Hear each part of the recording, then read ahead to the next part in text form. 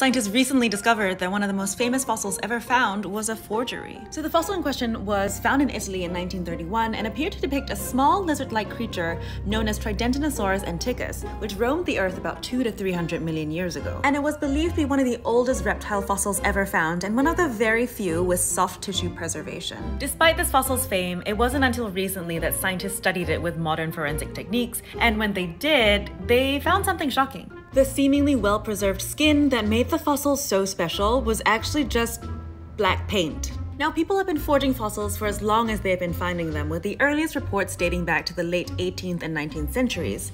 What's weird about this case, though, is that the fossil wasn't a complete forgery. The team of Italian scientists who made this discovery say that the fossil's hind limbs seem genuine, and they also found some tiny bony scales on what was likely the back of the animal. So whoever put paint on this Tridentinosaurus antiquus fossil may have just been trying to increase its value, as there's long been a huge and lucrative market for rare fossils. In recent years, scientists have discovered that many natural history museums around the world have misidentified or completely counterfeit specimens in their collections. And the scientists who discovered the truth about the now infamous Tridentinosaurus antiquus fossil say that their discovery highlights the importance of fossil traceability. So to prevent such hoaxes in the future, they say that scientists need to document the exact state of the fossils they find the moment they find them, alongside information about when and where the fossils were found and how they were prepared and conserved.